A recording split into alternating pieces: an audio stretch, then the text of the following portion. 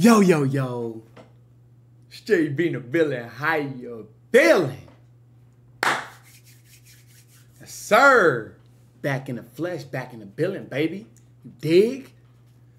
Let's get right into the video. I miss y'all. I love y'all. Thank y'all for continuously showering this channel with love and support, because when you support JB and the fam, you're only supporting yourself.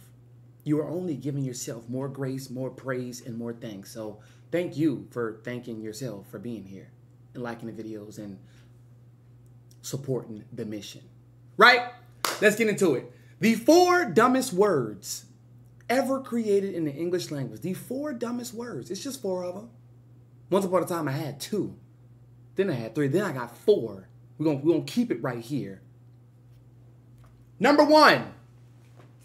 The dumbest word ever created is try.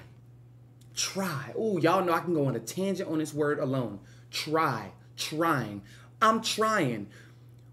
Let me give you a scenario. When you come home from school after getting broken up with, getting dumped, shout out to the love, you just got dumped, your friend's not rocking with you like that no more, you had a bad day at practice, you was missing all your shots, you weren't being a leader, you were off, plus a whole entire school day, you barely ate lunch, the lunch is nasty, you come home and you say, you know, yeah, I'm going to try to study when I get home. A winner's not going to say that. Somebody who's actually going to study when they get home is not going to say, I'm going to try to study when I get home. After you got to take out the trash, you got to eat, you got to shower. You're going to be on your phone for another 2-3 hours, laying in your bed, laying in your funk. Y'all know how it be. You may take a nap. And you come home and say, I'm going to try to study. Come on now, be real with yourself. You know you're not going to study. And just opening the book while you got your phone playing, while you got the TV in the background, you got power in the background, you got your mom playing music in the back. She don't even care about you studying, none of that. And you open the book and you say, yeah, I'm going to try. Even if you open it for 20 minutes and you think, did you really retain it? Exactly. No. Try. Trying is failing. Trying is the equivalent of failing. I am all for anybody and everybody who wants to put their efforts towards something that they've never done before. The regular everyday person calls it trying. I call it doing. I call it being. I'm just being one with the activity that I'm doing. You see the difference in language? Because the reason why I'm making this video right now is because in this degenerate society right now that we live in, we are residing in a space where words is the GPS to our reality. What you say is going to feed into your blueprint or your downfall, right? You choose that. So we need to know these linguistic barriers that we say to one another and we say to ourselves. Because as you know, watching the video, you can be your biggest enemy. Any sport, yo, you can defend yourself faster and quicker and easier than any defender, than any opponent ever could, ever. Because you tell yourself you can't drop 30 tonight. You can't drop 40. You tell yourself you don't got that big of a bag, that he's faster than you. So if you're cornerback and you're defending a wide receiver, in your mind, while you on the line, get ready for the whistle, get ready for the, you already telling yourself he beats you. So no shit he blow past you. He's stronger than you. These are things that we rehearse to ourselves. Imagine if you rehearsed the opposite side to that. Imagine if you rehearsed what it is like to be the stronger, faster, better version of yourself, aka the wide receiver, aka the McDonald's All-American, aka the D1 prospect in high school. Imagine that. Unbeatable. So when you say try, I'm going to try to do something, I get it, right? But you need to breed more confidence and self-esteem into thyself. Breed that. Breed and breathe that. It's like a plant. Y'all, I love mentioning plants and animals, because that's life. That's Mother Nature. When you plant a seed and you do not give it the correct essentials to growth and for life, there is no coincidence, there is no accident as to why the plant is growing into the house or in the middle of the street. It's tall, right? Humans, what do we do from the ages 5 to 7 to 9 to 13 to 15? We get taller. That's the illusion. But guess what? You're getting taller, getting closer to the sun, but you're getting dumber. Your movements are slower. You're becoming more degenerate, more lustful. So, what's an alternative for the word try? Execute, do, be. It's so ironic how we have made try into a action word, a verb. Try is not a verb. Try is just a dumb word. You feel me? Be, do, act, see, seek. Those are action words. And it's not talking about the consequences as to, oh yeah, but I tried it though. I tried that food. I tasted the food and I just didn't like it. The texture, the taste, my mind was not, and that's all there is to it.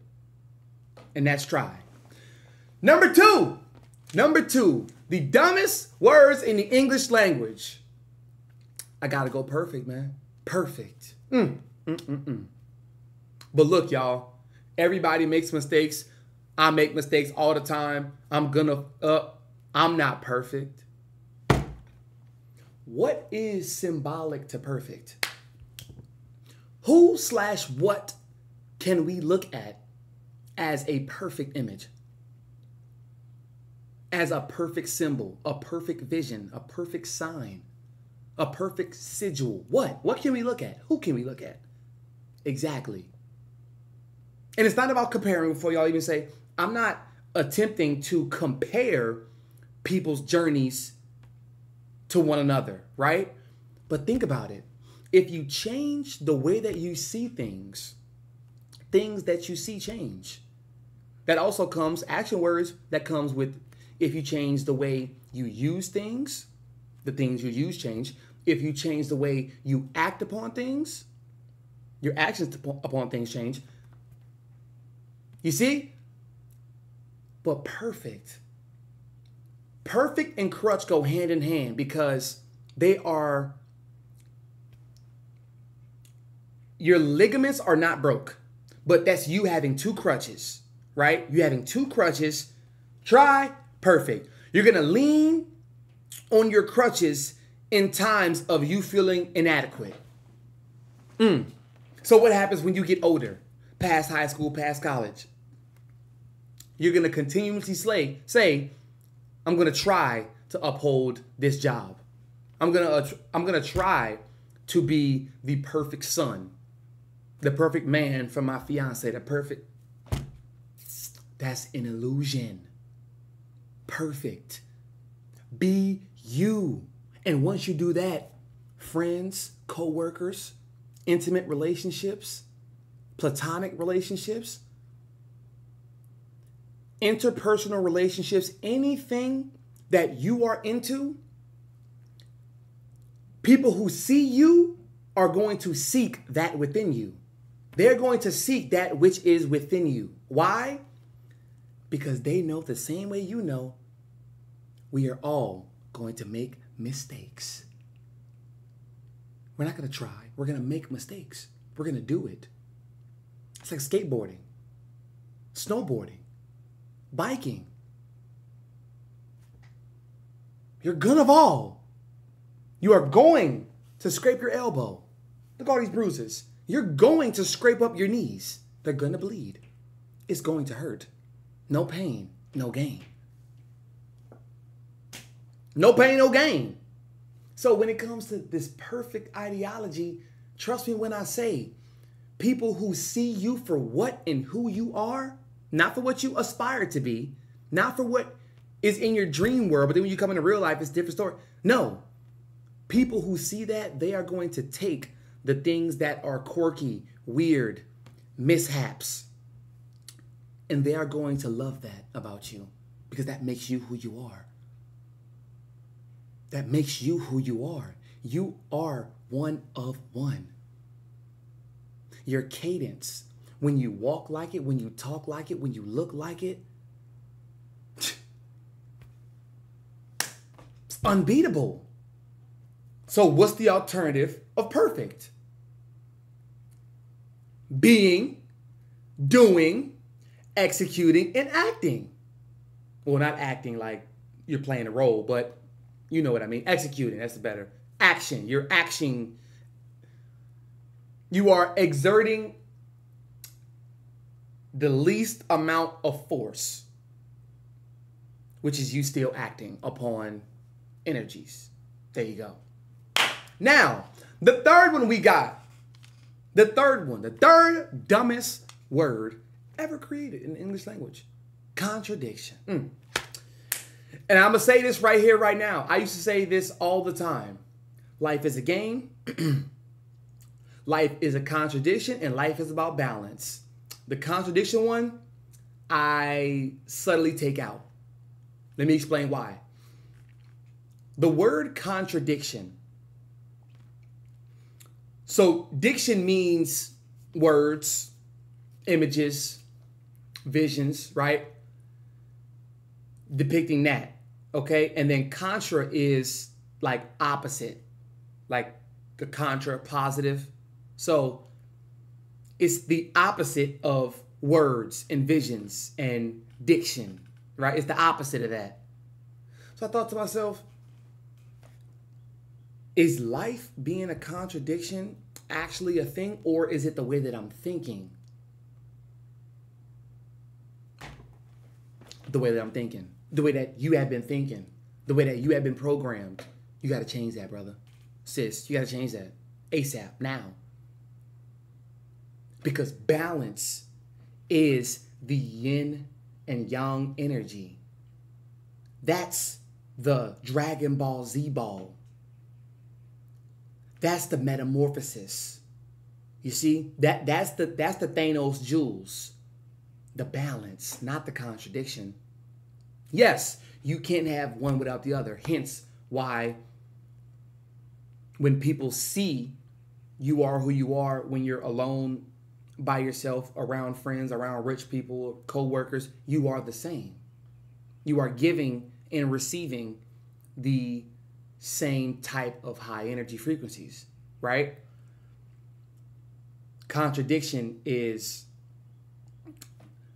I'm going to slap this hand, and then on the opposite side, I'm going to get the same hand slapped back at me. No. Balance is, I am aware that I can reside here for X amount of time, and I am aware that I can reside on the opposite side. It's almost, I am just as comfortable living in Alaska or Canada in the winter versus Arizona, New Orleans, Texas in the summer. And I'm gonna leave it on that. I'm gonna just drop the bomb on that. That was just great. That was great right there. Last and final word. The dumbest word of the English language is nothing. Nothing. No thing. Nothing. Now, y'all know I'm a deep thinker. Shout out to all my free thinkers, deep thinkers out there, right? But nothing. What is that? In the allegory of the cave, they mention a lot about nothingness, right? Whenever they were at the abyss, the bottom, bedrock of the cave, okay? And they didn't have a light. They couldn't see anything, but they did have a glimpse of light that was ahead of them, okay? So it was 3 friends. They had to lift each other up to get over the other side of the hill, the Rocky Mountain, right? And they have to climb and see the light. And then once they see it, they seen the torch. They seen the bulb. They seen the idea. That's the awakening. They seen there is light on the other side of the tunnel. But they mentioned the nothingness a lot in the allegory of the cave, because in every given sphere, even when they got above ground, where they could see the trees, they could see the sun, the wall, the well, they could see all those things, they still mentioned how nothingness played a big role into, like this is all we have, and all we have is nothing. But nothing is still a thing. A lot of people mention the selling your soul Illuminati concept, which I can't stand.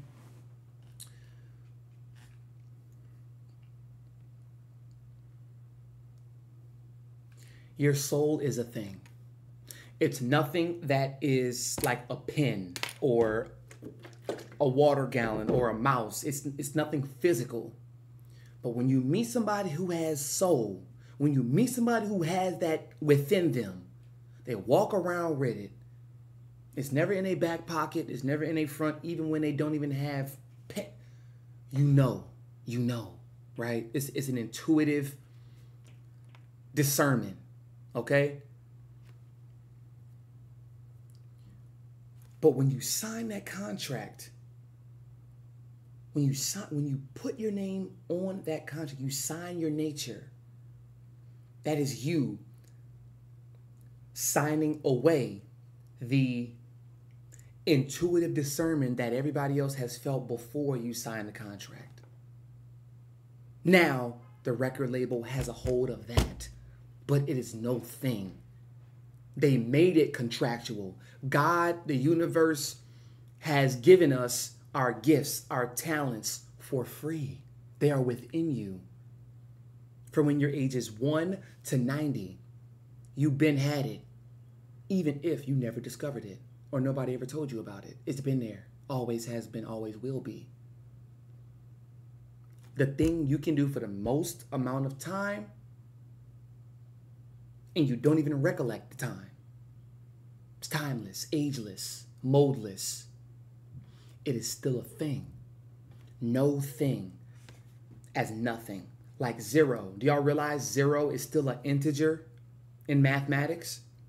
They told us that integers are any number from 0 to 9.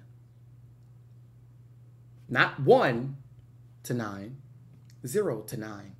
Well, if that's the case, can somebody be a 0 life path?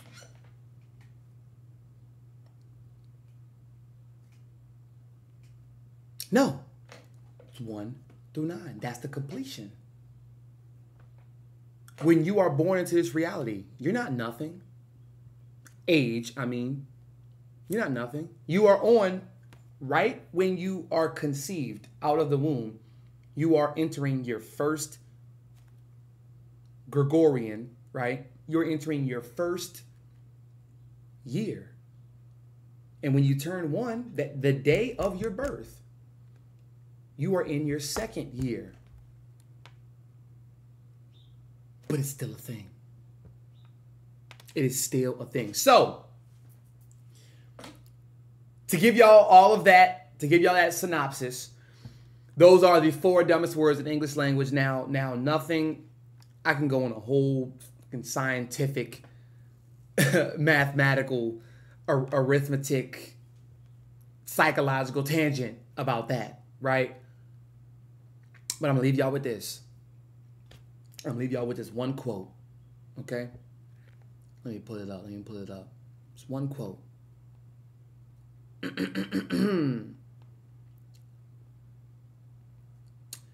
we go. The body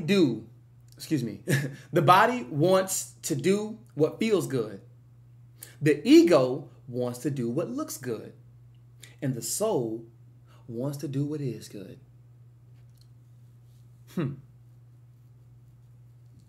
One more time? Okay.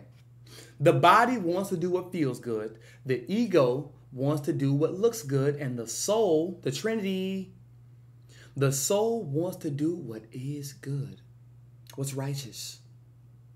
That's the intuition. You know the roadblockers that are coming ahead of you. A lot of times, you put the blockers there.